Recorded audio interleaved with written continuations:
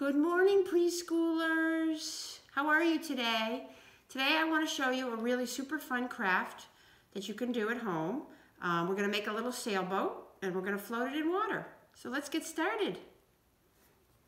So what you need, what I have here is some corks, 3 corks, and what I did was I wrapped a rubber band around them. That's going to be the base of our boat. And I cut out a little bright colored orange sail and I punched 2 holes in with this toothpick. That's our sail. So what we do is just take your toothpick, put it through the holes, thread it through the holes, like so.